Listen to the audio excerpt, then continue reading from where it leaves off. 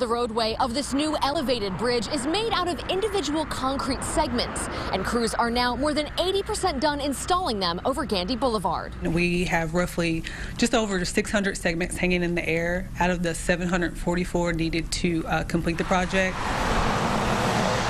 Those specifically made segments sit on top of 55 piers and caps spanning nearly 2 miles. That part of the Selman extension construction should be wrapped up by the end of the year, but it will still be some time before drivers can use the bridge. After the segments are installed and the roadway is complete, we still have a ton of work to finish up. Crews have already started on the west end installing drainage, wiring electrical, painting, and laying pavers.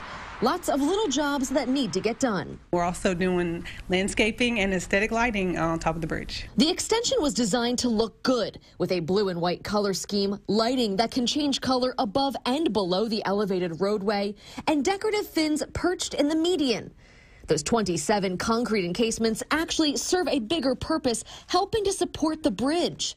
The Selman extension towers 30 feet over Gandy Boulevard, another design element done intentionally.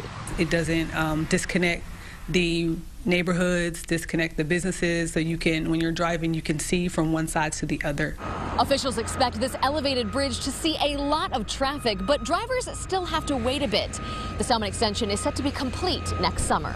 Reporting in Tampa, Catherine Hawley, Fox 13 News.